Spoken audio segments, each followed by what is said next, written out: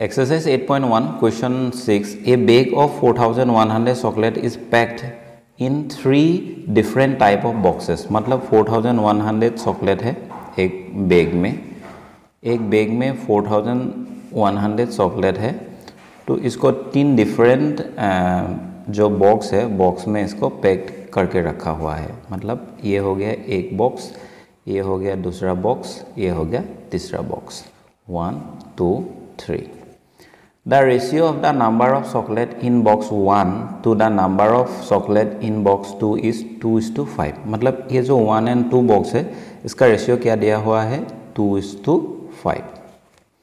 And the ratio of the number of chocolate in box 2 to the number of chocolate in box 3 is 3:4। So 2 and 3 जो box है, ये 2 का box, ये 3 का box, उसका ratio क्या दिया है? 3:4 दिया है। Find the number of chocolates in each box. तो बॉक्स 1 में कितना चॉकलेट है, 2 में कितना चॉकलेट है, 3 में कितना चॉकलेट है, वो हमें फाइंड करना है। तो इधर हम अगर देखेंगे तो ये जो 2 वैल्यू है, ये 2 वैल्यू किसके लिए होगा? बॉक्स 1 के लिए होगा। ये 3 वैल्यू किसके लिए होगा? बॉक्स 3 के लिए होगा। लेकिन ये जो 2 वैल्यू है, 2 के लिए 2 वैल्यू दिया हुआ है। वैल्यू इसमें 5 दिया है, इसमें 3 दिया है। अभी हम क्या करेंगे, ये जो 3 है, 3 से ये जो रेशियो दिया है, रेशियो दोनों को मल्टीप्लाई करेंगे। मतलब 2 × 3 इक्वल टू कितना बनेगा? 6 बनेगा। इस 3 × 5 इक्वल टू कितना बनेगा? 15 बनेगा। इन द सेम वे ये जो वैल्यू 5 है, 5 से हम ये जो रेशियो दिया है, इस रेशियो को हम मल्टीप्लाई कर देंगे। जब इसको मल्टीप्लाई कर देंगे, 5 × 3 इक्वल टू कितना बनेगा? 15। इस 5 × 4 इक्वल टू कितना बनेगा? 20 बनेगा। तो therefore box 1 is to box 2 is to box 3 equal to कितना रेशियो बनेगा? 6:2। ये जो 2 का वैल्यू है, ये 15 इधर भी है, इधर भी 15 हो गया, तो हम 15 लिख सकते हैं। 15:20 हो गया। ये 20 बॉक्स 3 के लिए होगा और ये 6 बॉक्स 1 के लिए होगा, और 15 बॉक्स 2 के लिए होगा, ये 15 भी बॉक्स 2 के लिए होगा। तो इन दोनों 15 से हम एक 15 लेंगे तो 15 होगा। तो box 1 box 2 box 3 equal to कितना होगा? 6:15:20 होगा। अगर हम चाहें तो ये जो रेशियो दिया है, रेशियो को हम सिंपलेस्ट फॉर्म में भी ले जा सकते हैं। लेकिन सिंपलेस्ट फॉर्म में ले जाने के लिए हमें क्या करना पड़ेगा? ये जो रेशियो दिया है 6:15:20, इस रेशियो को किसी एक नंबर से डिविजिबल होना पड़ेगा। अगर मान लो इसको 3 से डिविजिबल है, इसको 3 से डिविजिबल है, लेकिन इसको 3 से डिविजिबल नहीं होगा, तो हम 3 से डिविजिबल नहीं कर पाएंगे। अगर हम 2 से डिविजिबल करेंगे तो ये डिविजिबल होगा, ये डिविजिबल होगा, लेकिन ये डिविजिबल नहीं होगा। तो 2 से भी ये डिविजिबल नहीं हो पाएगा। तो इसीलिए हम कह सकते हैं कि ये 2, 3, 4, 5 किसी भी नंबर से डिविजिबल नहीं होगा। मतलब कम्प्लीटली 6, 15 एंड 20 को डिविजिबल नहीं होगा। तो इसीलिए इसका क्या बनेगा? रेशियो बनेगा 6, 15 एंड 20 बनेगा। तो इसका सॉल्यूशन बहुत ही इजी होगा। हम लेट कंसिडर करके 6x कंसिडर करेंगे, एंड फर्स्ट बॉक्स के लिए 6x लेंगे। ये सेकेंड बॉक्स के लिए इसको हम 15x लिखेंगे, और इसके लिए हम क्या लिखेंगे? बॉक्स 3 के लिए 20x लिखेंगे। तो इन सभी को हम ऐड कर देंगे। ऐड करने के बाद इन सभी वैल्यू को जब हम ऐड करेंगे, ऐड करने के इक्वल हमें क्या मिलेगा? ये मिलेगा 4100 चॉकलेट। तो इसका वैल्यू निकल के इसको डिवाइड करके x का वैल्यू हम निकालेंगे। x का वैल्यू जो भी मिलेगा, x का वैल्यू इसके साथ, मतलब 6 के साथ वो x का वैल्यू देकर मल्टीप्लाई करेंगे, तो एक वैल्यू निकल के आएगा, वही होगा बॉक्स 1 का चॉकलेट। बॉक्स 2 का चॉकलेट भी हम ऐसे निकालेंगे, एंड बॉक्स 3 का वैल्यू भी हम इसी तरह निकाल लेंगे। क्वेश्चन 6 का सॉल्यूशन हम लिखेंगे। क्वेश्चन 6 का सॉल्यूशन गिवन लिखेंगे। जो भी दिया है उसको हम पहले लिखेंगे। Given ratio of the box 1 and box 2। तो बॉक्स 1 एंड बॉक्स 2 का रेशियो कितना दिया हुआ है? 2:5। And ratio of the box 2 and 3। Box 3 का रेशियो हमें कितना दिया है? 3:4। तो अकॉर्डिंग टू क्वेश्चन हम क्या करेंगे? इसमें जो बॉक्स 2 इसमें भी है, इसमें भी है, इसका वैल्यू हम 1 करेंगे। मतलब अकॉर्डिंग टू क्वेश्चन हम क्या लिखेंगे? 2:5 इक्वल टू 2/5 लिखेंगे, एंड 3:4 इक्वल टू हम क्या लिखेंगे? 3/4 4 लिखेंगे। अभी हम क्या करेंगे, इसके साथ मल्टीप्लाई साइन लगाएंगे, इसका साथ भी मल्टीप्लाई करेंगे, नेक्स्ट इसमें भी सेम करेंगे। उसके बाद ये जो बॉक्स 2 का वैल्यू है, ये बॉक्स 2 में नीचे में कितना वैल्यू दिया है 3 को हम ऊपर मल्टीप्लाई करेंगे। और बॉक्स 2 का वैल्यू रेशियो 1 में, ये जो पहला रेशियो है, रेशियो में कितना है 5 है, तो 5 को हम इस तरह नीचे मल्टीप्लाई करेंगे, नीचे का जो रेशियो होगा उसमें मल्टीप्लाई करेंगे। तो उसका हम अभी इसका टोटल वैल्यू फाइंड करेंगे, इसको मल्टीप्लाई करेंगे तो 6 आएगा, इन दोनों को मल्टीप्लाई करेंगे तो 15 आएगा। नेक्स्ट 3 × 5 = 15 होगा, इधर 20 मिलेगा। तो देयरफॉर हम ये कह सकते हैं कि box 1 = box 2 = box 3 equal to हम क्या लिख सकते हैं 6 = 15 = 20। अभी हम नेक्स्ट स्टेप करेंगे, लेट कंसिडर करेंगे। लेट बॉक्स 1 इक्वल टू हम क्या करेंगे 6x ऐसे लिखेंगे। बॉक्स 2 इक्वल टू हम क्या लिखेंगे, बॉक्स 2 इक्वल टू हम लिखेंगे 15x। ये जो बॉक्स 1 है इसको हम ऐसे भी लिख सकते हैं, अगर हम चाहें तो इसको ऐसे भी लिख सकते हैं टोटल नंबर ऑफ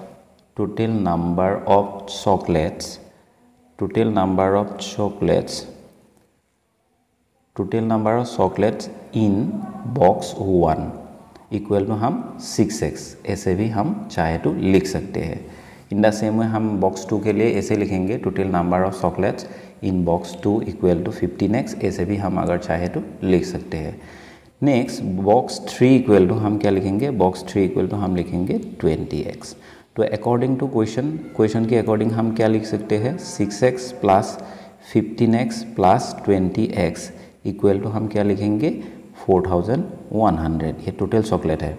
तो इन सभी वैल्यू को जब हम ऐड करेंगे तो इसका टोटल वैल्यू आएगा 41x आएगा। तो इक्वल टू 4100। तो x का वैल्यू हम निकालेंगे इधर, x equal to 4100 divided by 41, इससे ये काट जाएगा 100 टाइम्स। तो x का वैल्यू हमें मिलेगा, कितना मिलेगा 100। यही होगा x का वैल्यू। अभी हम x का वैल्यू ये 6 के साथ, 15 के साथ एंड 20 के साथ मल्टीप्लाई करेंगे तो बॉक्स 1 में कितना चॉकलेट है, 2 में कितना चॉकलेट है, 3 में कितना चॉकलेट है वो निकल के आ जाएगा। Therefore total number of chocolates in box 1 equal to 6x। तो हम क्या करेंगे 6 × x का वैल्यू कितना हमें मिला 100, तो 100 को इधर मल्टीप्लाई करेंगे तो टोटल वैल्यू हमें मिलेगा 600। अगेन सेम वे हम करेंगे टोटल नंबर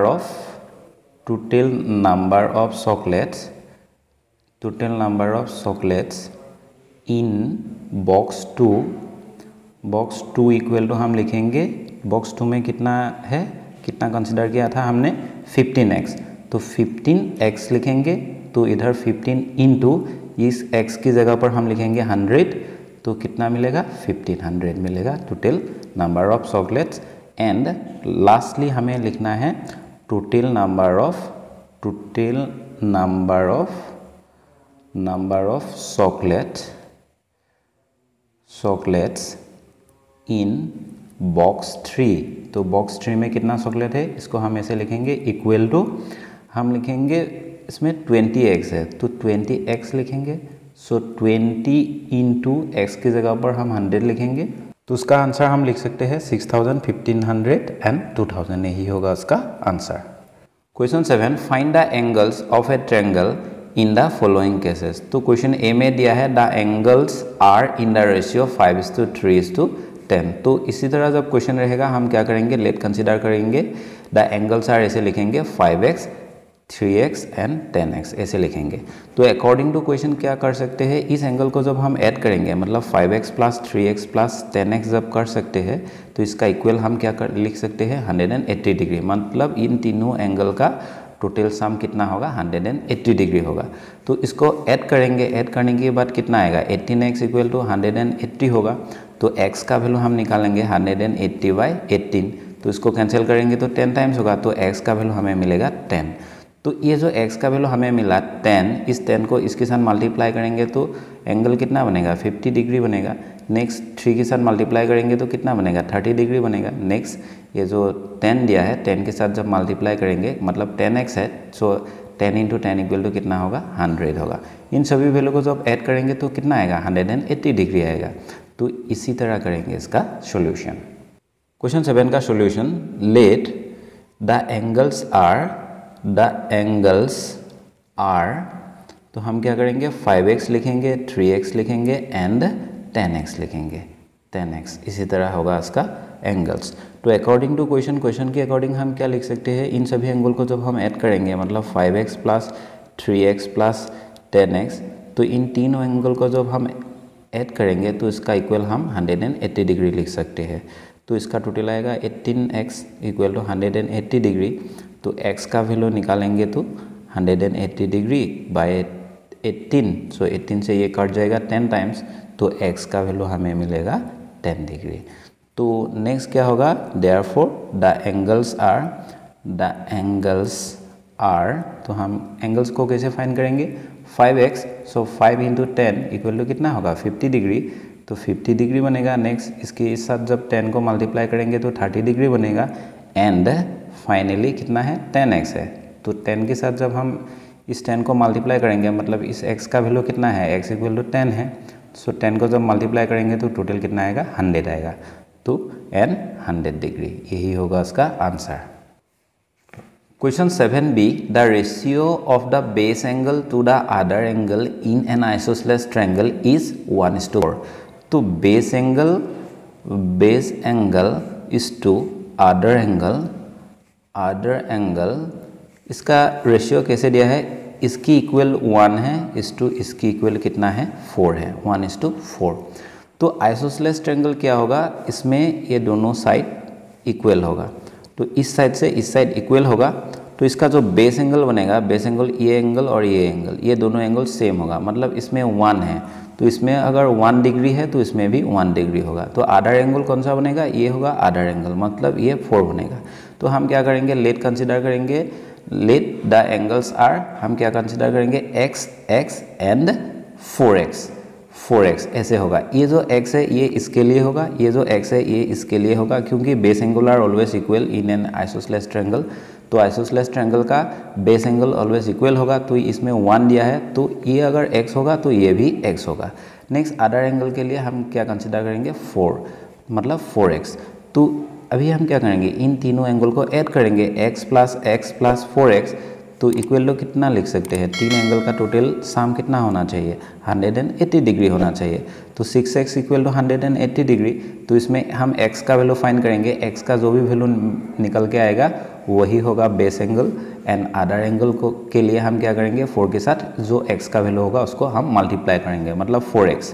तो ये जो x है, x वैल्यू जो भी निकल के आएगा उसके साथ 4 को ऐसे मल्टीप्लाई करेंगे, एक रिजल्ट आएगा, वही होगा अदर एंगल, मतलब इस एंगल का वैल्यू होगा। तो आइसोसेलेस ट्रायंगल में ये जो साइड है और ये जो साइड है, दोनों साइड क्या होगा सेम होगा, मतलब इस इधर से इधर का डिस्टेंस, इधर से इधर का डिस्टेंस इक्वल होगा। जब भी ऐसे इक्वल होगा तो इसका जो एंगल बनेगा ये बेस एंगल बनेगा, बेस एंगल दोनों सेम होगा। क्वेश्चन 7 में solution, late the base angles are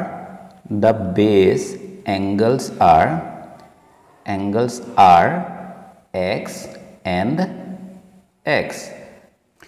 again the other angle equal to कितना लिखेंगे हम 4x लिखेंगे, क्योंकि इसका रेशियो दिया है 1:4। ये बेस एंगल के लिए है, ये अदर एंगल के लिए है। तो बेस एंगल कैसा होगा 2 होगा, तो x इक्वल टू x होगा, तो इसीलिए हमने 2 बेस एंगल कंसिडर किया x एंड x, एंड क्योंकि ये दोनों इक्वल है, एंड जो अदर एंगल है, अदर एंगल क्या बनेगा 4x। हम ये जो 4 है 4 के साथ x को ऐसे मल्टीप्लाई करेंगे। तो अकॉर्डिंग टू क्वेश्चन के अकॉर्डिंग क्या होगा, ये हो गया पहला बेस एंगल, ये हो गया दूसरा बेस एंगल, और ये हो गया अदर एंगल। इन तीनों एंगल को जब हम ऐड करेंगे इसका इक्वल कितना होना चाहिए 180 डिग्री होना चाहिए।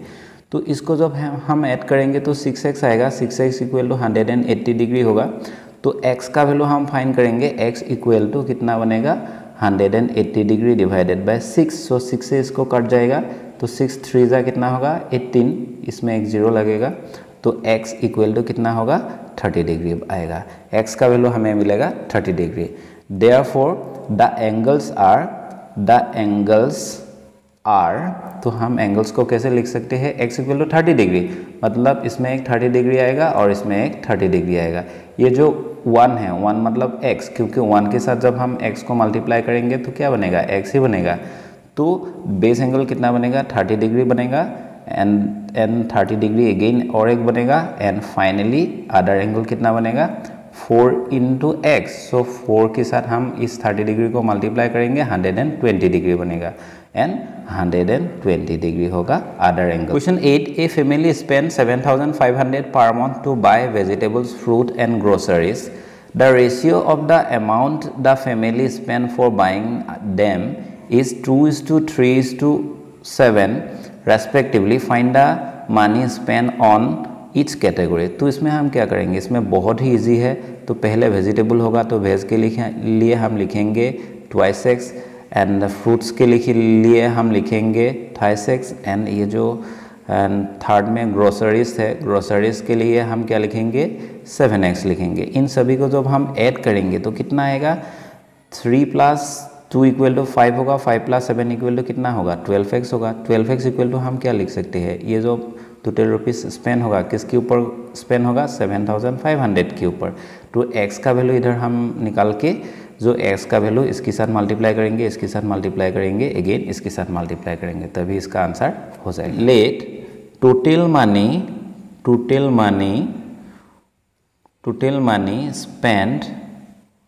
spent on vegetables equal to कितना होगा, 2x होगा।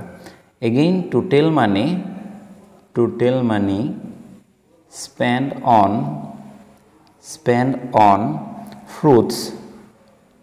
फ्रूट्स इक्वल टू हम क्या लिख सकते हैं, रेशियो में क्या दिया था, 2:3:7 दिया था, तो इधर हम लिखेंगे 3x। And total money spent on groceries equal to कितना लिखेंगे, 7x लिखेंगे। तो अकॉर्डिंग टू क्वेश्चन के अकॉर्डिंग हम क्या लिख सकते हैं, इन सभी को जब हम ऐड करेंगे, मतलब 2x + 3x + 7x equal to हम क्या कह सकते हैं, 7,500 यही स्पेंड होगा। तो इनको जब ऐड करेंगे तो कितना होगा, 2 + 3 = कितना बनेगा, 5, 5 + 7 = कितना बनेगा, 12। सो 12x होगा, 12x = 7,500। नेक्स्ट हम x का वैल्यू निकालेंगे, x = 7,500 / 12। 12 से जब हम इसको डिवाइड करेंगे तो उसका टोटल वैल्यू कितना आएगा, 625 आएगा। तो x का वैल्यू हमें मिलेगा 625। Therefore total money spent on vegetables equal to 2x। सो हम क्या लिखेंगे, 2 × x का वैल्यू इधर मल्टीप्लाई करेंगे, मतलब 625। 2 से जब 625 को मल्टीप्लाई करेंगे तो टोटल वैल्यू आएगा 1250 आएगा। Next total money spent on fruits equal to कितना लिखेंगे, ये जो 3x दिया है 3x लिखेंगे, मतलब 3 × x का वैल्यू लिखेंगे, x का वैल्यू वो होगा 625। तो 3 से इसको मल्टीप्लाई करेंगे, 625 × 3, 3 × 5 = 15 का 5 कैरी कितना होगा, 1 होगा, 3 × 2 = कितना होगा, 6, 6 + 1 = 7, 3 × 6 = 18। सो 1875 होगा फ्रूट्स के ऊपर जो खर्च करने वाला पैसा। And total money spent on groceries equal to 7x। So 7 × x का वैल्यू हम लिखेंगे 625। सो 7 से इसको जब हम मल्टीप्लाई करेंगे तो टोटल वैल्यू कितना आएगा, 4375। ये जो आंसर हमने निकाला, total money spent on vegetables equal to 1250, and total money spent on fruits equal to 1875, and total money spent on groceries equal to 4375। ये जो आंसर हमने निकाला ये करेक्ट हुआ है या नहीं है, उसको हम चेक कर सकते हैं। कैसे करेंगे, ये जो 1250, 1875 एंड 4375, इसको जब हम ऐड करेंगे तो उसका टोटल वैल्यू कितना निकल के आना चाहिए, 7500। जब ये वैल्यू निकल के आएगा तो हमने जो भी सॉल्यूशन निकाला है ये सही होगा। A rope of length 10 meter 20 centimeter is to be divided into 3 pieces whose lengths are in the ratio 4:6:7 find the length of each piece। तो ये बहुत ही इजी होगा, इसको हम लेट कंसिडर करके 4x plus 6x plus 7x करेंगे equal to हम ये लिखेंगे 10 मीटर प्लस 20 सेंटीमीटर करेंगे। ये जो 10 मीटर है इसको हम सेंटीमीटर में कन्वर्ट करेंगे, मतलब 10 इंटू 100 ऐसे मल्टीप्लाई कर देंगे तो इसका ये 100 से जब मल्टीप्लाई करेंगे ये सेंटीमीटर में कन्वर्ट हो जाएगा, प्लस 20 सेंटीमीटर होगा, मतलब 1000 सेंटीमीटर प्लस 20 सेंटीमीटर होगा। तो फाइनली इसका टोटल करेंगे तो कितना होगा 1020 सेंटीमीटर आएगा। इसका टोटल वैल्यू निकालेंगे 4 + 6 = 10, 10 + 7 = कितना होगा 17x। सो 17x होगा, तो 17x इक्वल टू कितना हम लिख सकते हैं 1020। तो इसमें x का वैल्यू हम निकालेंगे, x का वैल्यू जो भी निकल के आएगा वो ही वैल्यू हम इसके साथ मल्टीप्लाई करेंगे। तो पहले पीस का टोटल लेंथ निकल के आ जाएगा, इसके साथ मल्टीप्लाई करेंगे तो नेक्स्ट पीस का टोटल लेंथ निकल के आ जाएगा, और इसके साथ जब मल्टीप्लाई करेंगे थर्ड पीस का टोटल लेंथ निकल के आ जाएगा। ये बहुत ही इजी होगा। ऐसे जब रेशियो में रहेगा तो हम इसको 4x, 6x, 7x ऐसे x कंसिडर कर लेंगे, तब ये इजी हो पाएगा। नेक्स्ट ये जो 10 मीटर एंड 20 सेंटीमीटर दिया है, हम इसको मीटर में भी कन्वर्ट कर सकते हैं। मतलब इस 20 को अगर हम मीटर में कन्वर्ट करेंगे एंड इसके साथ ऐड करके इस 17 से डिवाइड करेंगे तब भी होगा इसका सॉल्यूशन। और इसको अगर हम सेंटीमीटर में कन्वर्ट करके इसको सेंटीमीटर में कन्वर्ट करके इसके साथ ऐड करके 17 से डिवाइड करके जो वैल्यू निकालेंगे वही इसका सॉल्यूशन होगा। इसी तरह भी हम इसका सॉल्यूशन निकाल सकते हैं, दोनों तरह हम चाहे तो इसका सॉल्यूशन निकाल सकते हैं। वी नो दैट, इधर हम लिखेंगे we know that 100 centimetre equal to 1 metre. Therefore 10 metre, 20 centimetre equal to हम क्या लिख सकते हैं 10 इंटू इसको हम 100 से मल्टीप्लाई करेंगे, ये सेंटीमीटर में कन्वर्ट हो जाएगा, प्लस ये जो 20 सेंटीमीटर है इसको ऐड कर देंगे। तो टोटल कितना आएगा, इसके साथ जब मल्टीप्लाई होगा तो ये 1000 सेंटीमीटर आएगा, 1000 सेंटीमीटर प्लस 20 सेंटीमीटर, तो दोनों को ऐड करेंगे तो 1020 सेंटीमीटर होगा। तो टोटल लेंथ कितना होगा 1020 सेंटीमीटर होगा। Let the lengths are 4x, मतलब 4:6:7 ये रेशियो दिया था, तो 4x, 6x एंड 7x ऐसे लिखेंगे। 7x, ये 7x है, 7x। तो अकॉर्डिंग टू क्वेश्चन के अकॉर्डिंग हम क्या करेंगे 4x plus 6x plus 7x equal to हम लिखेंगे ये वैल्यू 1020। तो नेक्स्ट क्या करेंगे, इसको ऐड करेंगे तो 17x आएगा इक्वल टू 1020 होगा। अभी हम x का वैल्यू फाइंड करेंगे, x equal to 1020 divided by 7। 17 से 1020 को जब कट करेंगे तो उसका टोटल वैल्यू आएगा 60, मतलब x का वैल्यू मिलेगा हमें कितना मिलेगा 60 मिलेगा। देयरफॉर द लेंथ्स आर, तो लेंथ्स कैसा होगा, पहले था 4x, तो 4 के साथ हम क्या करेंगे 60 को मल्टीप्लाई करेंगे, 4 × 6 इक्वल टू कितना होगा 24, 240 होगा। पहला लेंथ होगा 240, लेकिन इसमें जो टोटल लेंथ था इसमें सेंटीमीटर में था तो इसमें हम लिखेंगे सेंटीमीटर। एंड दूसरा जो लेंथ होगा 6x, तो 6 इंटू एक्स का वैल्यू हम पुट करेंगे 60, तो 6 × 6 इक्वल टू कितना होगा 36। सो 36 मतलब 360 होगा, 360 सेंटीमीटर होगा। एंड फाइनली लास्ट जो वैल्यू है इसमें दिया था 7x, तो 7x, सो 7 इंटू एक्स का वैल्यू कितना है 6, मतलब 60। 7x, सो 7 इंटू एक्स का वैल्यू है 60, सो 7 6 42 और ये इधर एक 0 लगेगा, सो 420 सेंटीमीटर हम लिख सकते हैं। यही होगा उसका answer. Question 10, find out who will get the highest amount if ₹31,175 is divided among A, B and C in such a way that A is to B equal to 5:6 and B is to C equal to 4:7. Also find the amount each one will get. मतलब ये A is to B का value दिया है 5:6 and B/C का value दिया है 4:7। तो इसमें से इन दोनों में जो टोटल वैल्यू दिया है 31,175। तो हमें क्या करना पड़ेगा, इसमें B वैल्यू 2 है, तो इसमें जो B वैल्यू है ये पहला वाला B वैल्यू होगा, ये B वैल्यू हम इन दोनों के साथ मल्टीप्लाई करेंगे, मतलब 4 × 5 = 20 होगा, 4 × 6 = कितना होगा 24 होगा। नेक्स्ट ये जो वैल्यू है ये वैल्यू कौन सी सेकेंड में है, तो ये वैल्यू होगा B का। तो इस वैल्यू से इन दोनों को मल्टीप्लाई करेंगे। 6 × 4 = कितना होगा 24, 6 × 7 = कितना होगा 42 होगा। तो अभी हमने देखा ये जो B का वैल्यू है ये 24 ये सेम हो गया, तो हम क्या लिख सकते हैं A/B/C = 20:24:42 हो गया।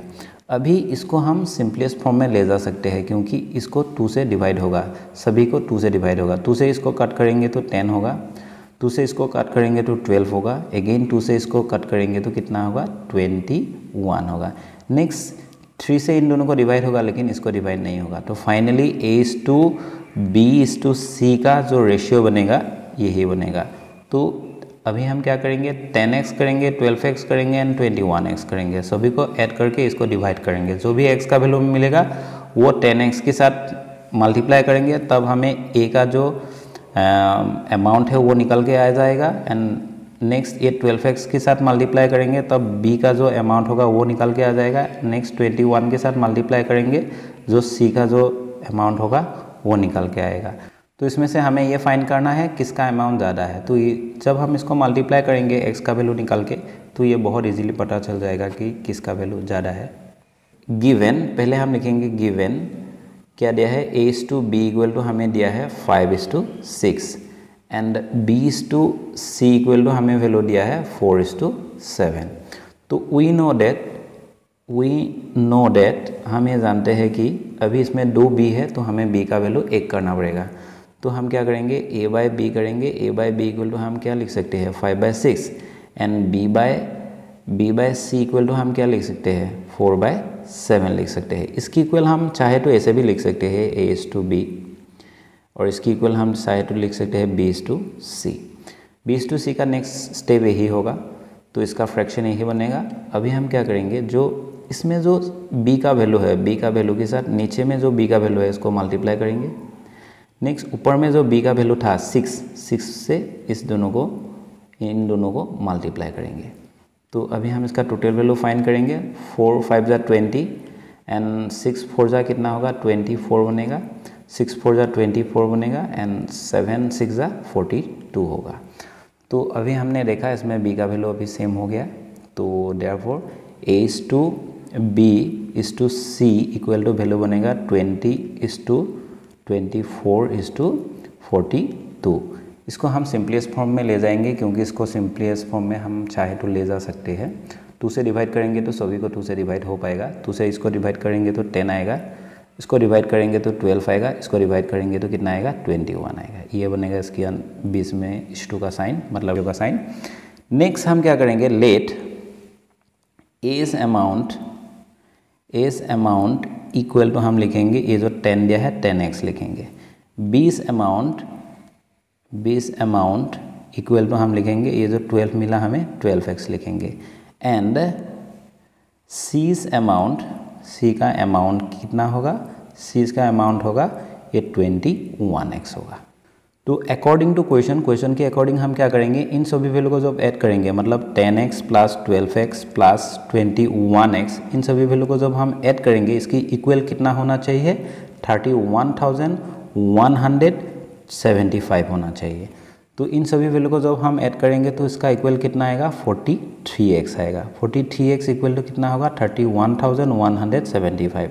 नेक्स्ट हम x का वैल्यू निकालेंगे, x इक्वल टू कितना होगा 31,175 डिवाइडेड बाय 43। इससे ये कट जाएगा, कितनी टाइम कटेगा 725 टाइम्स कट जाएगा, मतलब इसका x का वैल्यू हमें मिलेगा 725। अभी हमें x का वैल्यू मिल गया है तो हम इजीली a b c का वैल्यू अभी फाइंड करेंगे। तो इसका a का वैल्यू होगा therefore as amount equal to हम क्या लिखेंगे 10x। सो 10 इंटू एक्स का वैल्यू लिखेंगे ये 725, तो जब इसको मल्टीप्लाई करेंगे तो कितना आएगा 7250 आएगा। नेक्स्ट क्या लिखेंगे 20 वैल्यू, 20 अमाउंट इक्वल टू हम लिखेंगे बी का अमाउंट हमने कितना लिया था, रेशियो में कितना था 12x था, तो 12 इंटू एक्स का वैल्यू कितना मिला 725। इन दोनों को जब हम मल्टीप्लाई करेंगे तो उसका टोटल वैल्यू आएगा 8700, ये आएगा 20 का अमाउंट, मतलब 20 जो है उसका total amount. And seize amount, सी का हम अमाउंट फाइंड करेंगे। सी अमाउंट कितना है, सी का रेशियो था 21x, मतलब 21 इंटू एक्स का वैल्यू पुट करेंगे 725, इन दोनों को जब मल्टीप्लाई करेंगे तो टोटल वैल्यू कितना आएगा, टोटल वैल्यू आएगा 15225। इधर हमने देखा ये जो ए का वैल्यू है, बी का वैल्यू है एंड सी का वैल्यू है, इंडिविजुअली सबका वैल्यू हमको मिल गया है, लेकिन क्वेश्चन में दिया था किसका वैल्यू सबसे ज़्यादा है, मतलब किसका अमाउंट सबसे ज़्यादा है। इधर हमने देखा सी का जो अमाउंट है ये सबसे ज़्यादा है। Therefore C will get highest amount, यही होगा आंसर।